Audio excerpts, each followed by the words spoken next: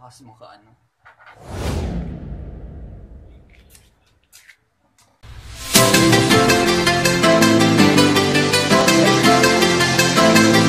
Termination and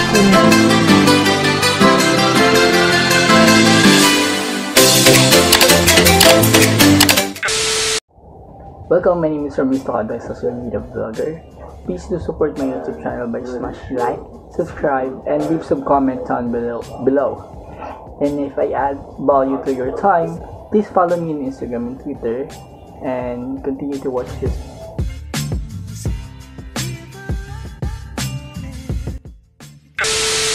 Ito na nga po pala yung second part ng unboxing / review ko ng BOYA BY MM1 microphone. 1, 2, 3. Ayan. Yan po yung ito na po yung naka-setup. Na-setup ko na po kasi yung BOYA BY MM1, and na-try ko na din po siya yung microphone niya, yung density na or yung quality ng audio ng microphone. Canyon kasi ang tawag ay Canyon daw ang tawag. So, or shotgun ang tawag, yung microphone shotgun. Ito po yung microphone shotgun na BOYA na worth 800 pesos, and you can buy this one sa Lazada. And yeah,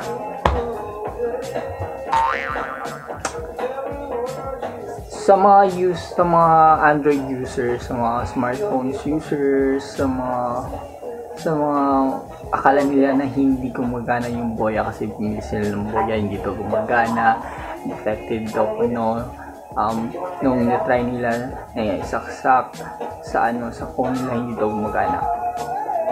Siguro hindi compatible yung cable na ginamit nila. Dalawa kasi yung cable.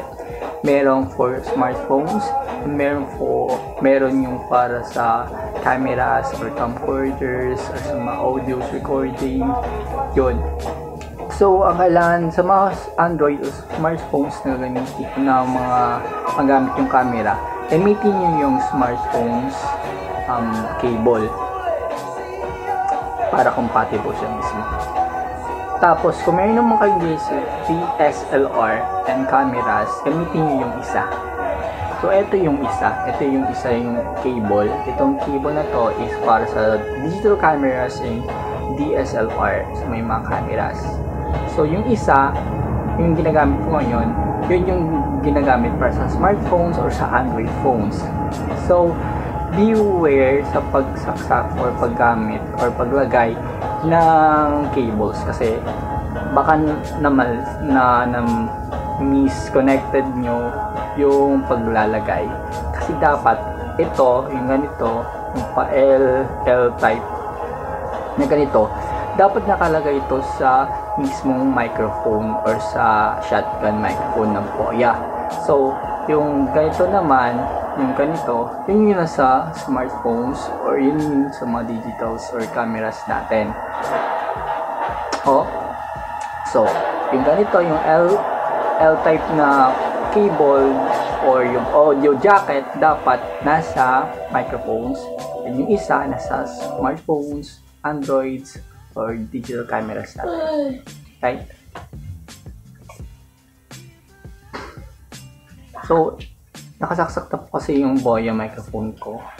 So, try natin tanggalin.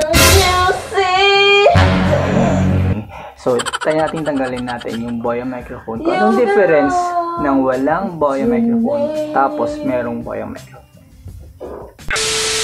Di po nakasaksak yung BOYA MM1 microphone. Hindi po siya nakasaksak kasi tinanggal ko na po. Yan po yung resulta. Ito po yung result. So, kanta ka. Lulululu la la la la la. Ganito po. Boom boom boom boom boom.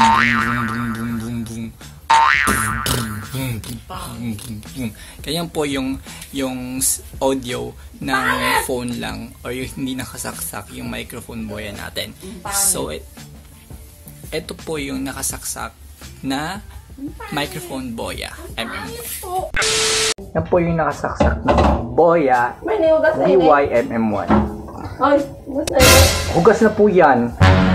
Yan po yung nakasaksak na BOYA BY MM1 na microphone shotgun.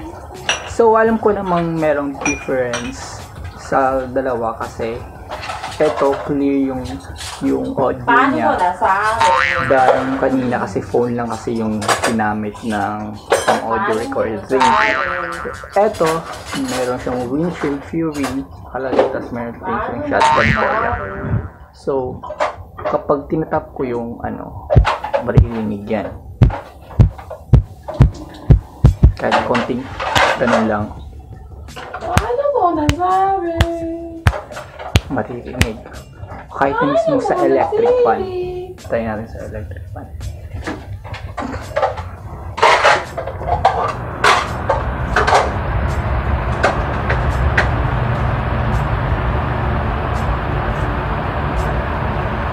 Medyo maririnig, di ba? Pinaka-windshield kasi ako kaya medyo hindi maririnig. Sayang. Kahit na yung rinig nito, maririnig siya mismo. Pag nakasaksak yung phone natin sa BOYA microphone natin, iba rinig na rinig. So, ayun. Then, yung akala ninyo na hindi gumagana, meron ding application na kailangan natin gamitin para gumana mismo yung microphone natin. Yun yung open camera. So, install natin sa Play Store, install natin sa Apple Store natin yung application na open camera. Kasi universal siya kasi madali siyang gamitin. So, after na install natin yung application na yon, punta tayo sa video settings. Patapos ng video settings, punta tayo sa audio source. Doon may makikita tayong mic in, external mic present. Ganun yun. Pinutin lang po natin yun kasi meron tayong microphone. Kung meron tayong microphone, kung any type of microphone, dapat naka-settings or naka-setup siya. So, at yun, sinet up ko yung audio source sa mic. Then, ayun, instant meron na akong audio microphone sa phone ko. Kasi, akala ko kasi, hindi siya gumagana kapag yung ordinary camera lang sa phones natin ang ginagamit natin.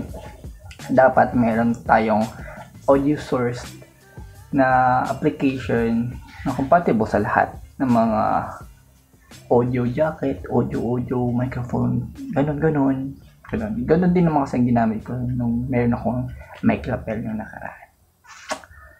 Ayun. So, I hope you learned some insight and don't forget to follow me on Instagram and Twitter, and please do support my channel by smashing like, subscribe, and leave some comment down below. And if you enjoy this video and if I add value to your time, please visit my channel and watch yung mga videos vlog ko. And bye! And 1, 2, 3, bye! Peace out.